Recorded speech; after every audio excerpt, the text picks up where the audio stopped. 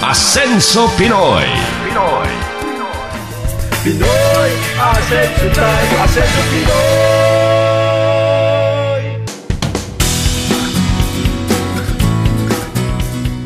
The Philippines is acknowledged to be the franchise hub of Asia.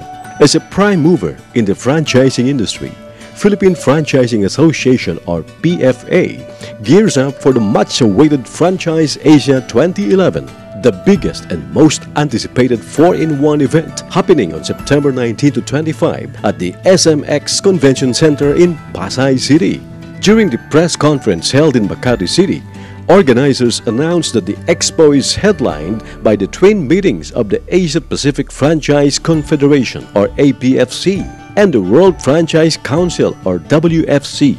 Thus, heads of national franchise associations from 43 member countries of these two world umbrella organizations are expected to attend.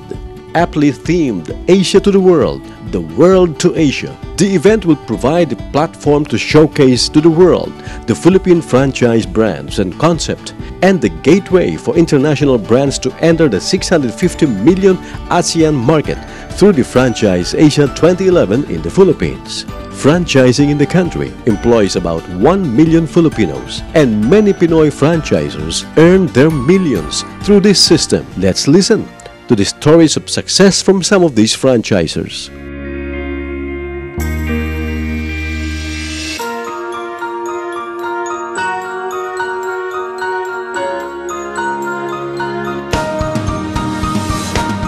PFA is very helpful to us. We are a manufacturer for 11 years, but the retail aspect of the business, we really learned a lot from PFA. We're really very optimistic that franchising is our key to bring the spa products to the next level.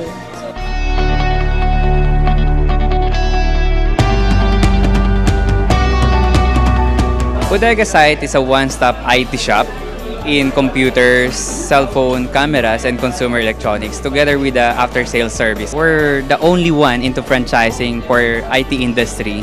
We're the only one. We're the prime mover. So we're setting the standard into the IT industry when it comes to the business.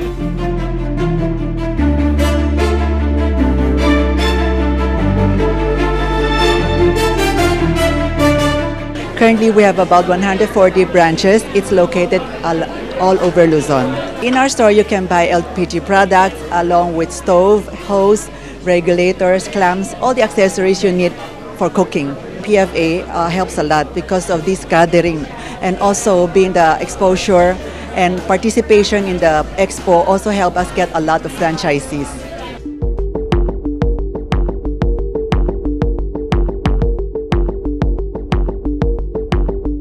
I think the help of the PFA, or particularly Francor, is that they are the one who handle our franchise concept. Siyempre, when we were starting 4 years ago, hindi natin alam kung what is franchising, all of this. So the common sense thing is to go to the expert in the franchising, which is the Francor. They handle our account in just a short period of 4 years. We have 1,200 outlets open nationwide. Malaki na tulong sa amin ng PFA, especially ng Francorp, kasi mas naging exposed kami kasi before noon sa Laguna lang talaga kami. And then dahil nga sa PFA, namin na mas makikilala ang Lugaw Queen, lalo na we launch on Franchise Asia.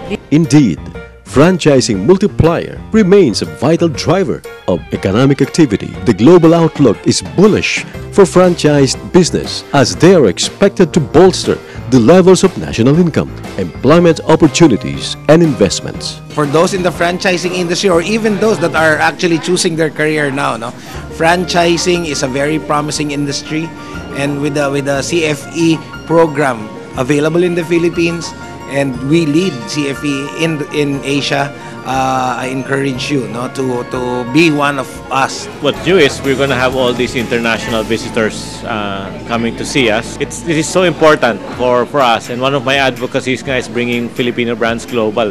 So I really want to make sure that we can put our best foot forward para makita nila yung galing ng Filipino. And the brands, our brands are competitive worldwide already. Here you will see at least 400 franchises, both local and international, who are looking for franchisee.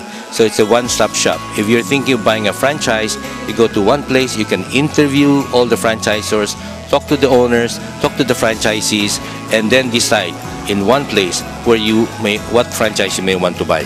Come and visit Franchise Asia 2011 and learn the best of Philippine franchise brands and concepts and winning business deals.